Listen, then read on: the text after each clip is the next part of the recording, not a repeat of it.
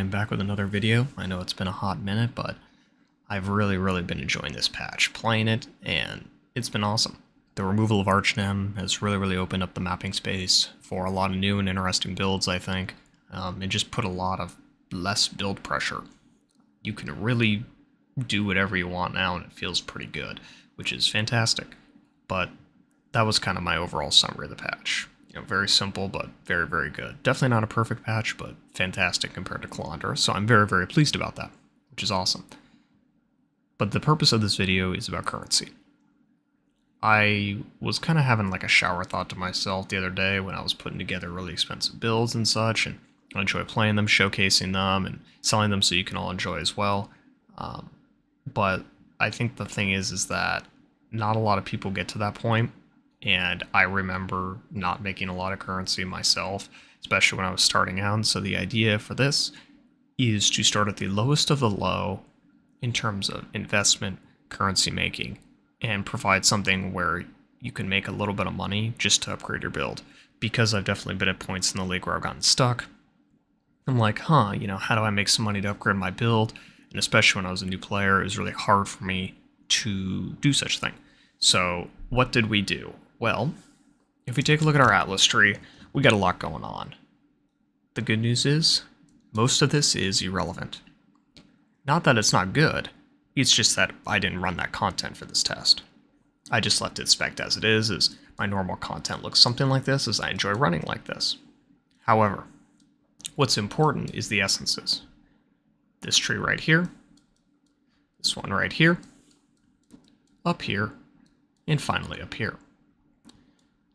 These are very important.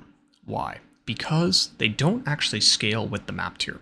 So you can put in white tier maps and still get the exact same essences out, which means that you can run easier content and still generate a lot of money. Why is this good? Notice our void stones. There we are. None in, right? I have some favorite maps because I enjoy running Strand, Crimson Temple, and I can bounce between them. But no void stones, okay? And we're staying in tier 1 maps. Why are we doing this? Again, as I just said, essences don't scale the map tier, right? So, as a result, you get easier content. I even chucked in, this was just for fun for testing, Wellspring of Creation for like less damage, so you're just basically immortal in these white tier maps.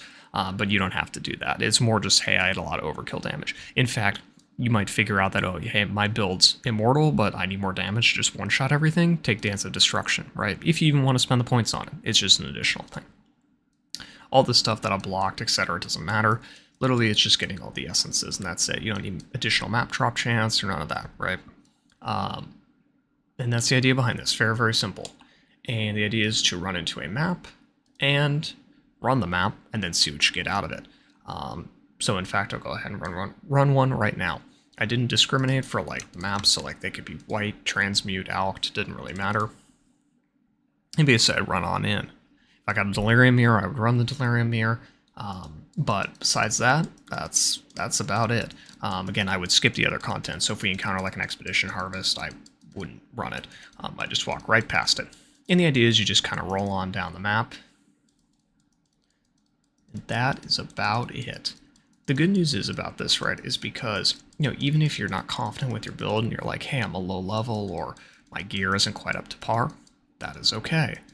Because, again, we're running really low tier content for this. You know, I can pop through packs here, no problem, and my damage is way overkill. In fact, this was actually meant for farming. This build was actually meant for farming Shaper. Which it does do quite fine. And I very much so enjoy it. However, I really wanted to bring this down a notch and just show, hey, what's the lowest of the low you could do with the character, and have it be quite profitable. And we'll talk about the results in a second. Okay, so here's an essences here, right? In this case, since I'm a trapper, I can chuck down some traps and things like that. But again, these die very quick regardless, even if I didn't set up traps, just because this is, again, a tier 1 map with no mods. And so they don't gain massive bonuses from being in higher tier maps, let alone the mods that are put on the map, right? Like, I'm not too scared, like, walking through that, I think it's called, like, not Lightning Mirage, but it's like whatever the Lightning Ring is, right? Or Mana Siphoner, I think what it is. Is that right? Something like that. Anyway, you know, I'm not too scared. And I can just kind of run through the map, do my own thing. All is good, and I'm actually taking extra time to kill all the mob packs. You don't have to do this. Oop, there we go, just got a map. Ooh, looks like this guy, a little spicy. He's got a, oh, never mind, he's dead. I was gonna say he's got a mod on him, but again, that's the power of the T1 maps, right? You know, they don't have all these additional mods on them and such, right? And they drop a lot of additional loot. Now you may say, oh, well, you know, you're playing a trapper and you can set up that additional stuff. Yeah, but again, I'm overkilling them by so much that it doesn't even matter. And additionally as well, keep in mind, we have this, so they have 50% more life, right? So like you don't even have to take that, and then you have so much more damage anyway. So, you know, point is, again, the content's very, very easy. Here are the bosses here. Awesome. And you'll see we're actually sustaining maps very, very easily. And in our tab 2, I started with one map, and all in that tab, and I'll pop back in. Do I have a portal scroll here? I do not. All right, well, in that case, we're going to have to do the old log in, log out. There we are. Yeah, that was totally sustaining my maps just fine. So let's pop back to our hideout. And we can go ahead and take a look and see. So like all of this here was all printed from just tier 1 and tier 2 maps essentially, right? Which is absolutely fantastic. So as a whole, can't be more pleased with this strategy, right? Because even from that map, we definitely made a couple of chaos at least. But the big key is your big hits. What are your big hits? Well, hits. Well, let's jump into excellence for that. So, go ahead and update our tab. And I cut out things that are around 0.5 C or below. So like if we sort by price here, we have things like Wailing Essence, things like that, which granted you wouldn't sell, right?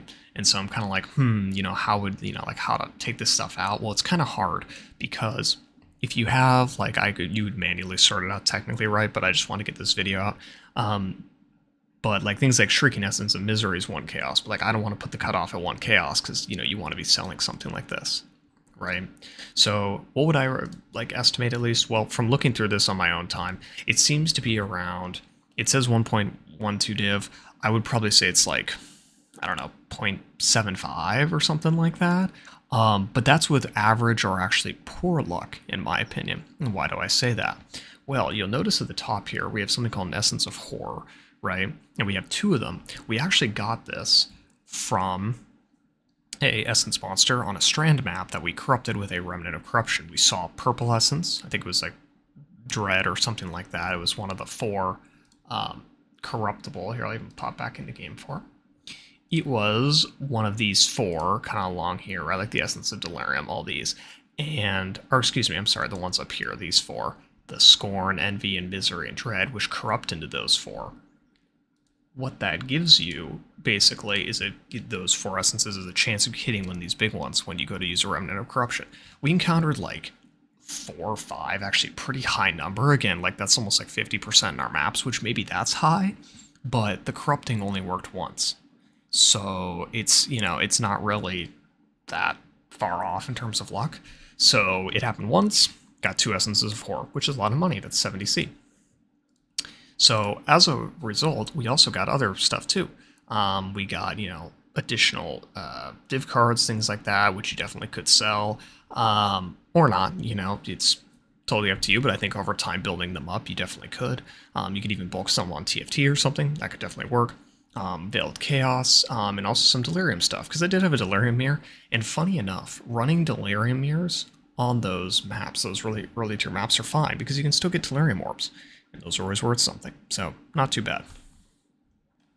So overall, the strategy is pretty simple. It's definitely not anything crazy, and, you know, definitely isn't something as efficient as doing, like, you know, T16 maps with a strategy or something.